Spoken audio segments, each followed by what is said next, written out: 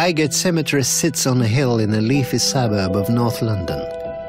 Entering it feels like you are stepping foot in the Victorian age. The Gothic grandeur seems to be everywhere. Highgate Cemetery is famous as the final resting place of political philosopher Karl Marx. When Marx died in 1883, just a handful of people attended his funeral. Now thousands of people visit his memorial every year. Marx lived in London. It's where he wrote Das Kapital. Today there's a library dedicated to his memory. He was a man who walked among Londoners, a true citizen of the world. So it was that inspiration that caused the library to be created. And it was created in 1933 also because that was the year of the Nazi book burnings. So these walls became a safe haven. And today it flourishes. It serves academics, researchers, teachers and writers from all around the world. There have been many attempts to destroy Marx Memorial at Highgate. When the bomb went off underneath it, quite appropriately it tilted to the left. You can still see the scars, the battle honours that the bronze wears on its nose. Many other political thinkers, writers and artists are buried at Highgate, like painter Lucian Freud and Victorian novelist George Eliot. 6 years ago, a Russian defector was buried here. His name was Alexander Litvinenko, and he was murdered. He was highly radioactive because he'd been slipped a radioactive substance. So when he was buried 12 feet deep and in a lead-lined coffin. The west side of the cemetery is the oldest part. It opened in 1839. With its decaying tombstones and ivy-covered vaults, you can see why it was the setting for a classic Hammer horror film about Dracula.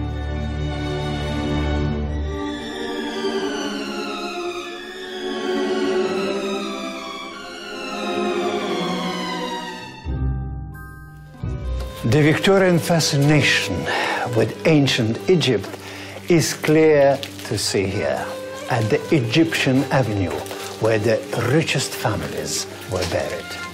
At the end is the Lebanon Circle, named after the cedar tree which sits atop the graves. This part of the cemetery is so fragile now, it can be seen only on a special tour.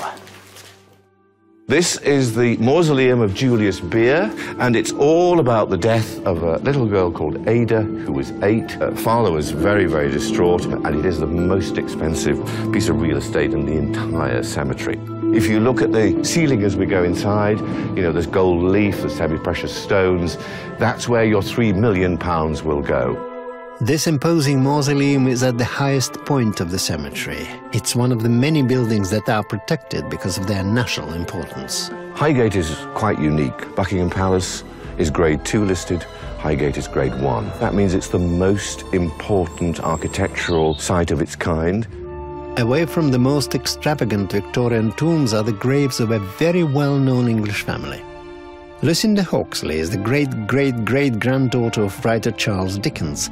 Her relatives are forever immortalized in his novels. Some of the characters in Charles Dickens's work are actually inspired by people who are buried here at Highgate. Most famously, his father, John Dickens, was the inspiration in David Copperfield for Mr. Micawber. In Victorian times, Highgate Cemetery wasn't just a place for the wealthy or upper classes.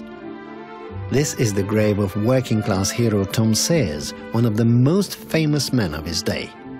In those days, you see, there was no sport for the ordinary person. Football hadn't been invented. So the working class loved this bare-knuckle fighting, and this guy was the great champion because he beat everybody and he became a hero. Forget Karl Marx, 6 people. I mean, 10,000 people turned out here at his funeral. The sanctuary and peace of Highgate Cemetery allows one to reflect on the history that is written upon the many graves and tombs here and offers an insight into London's past.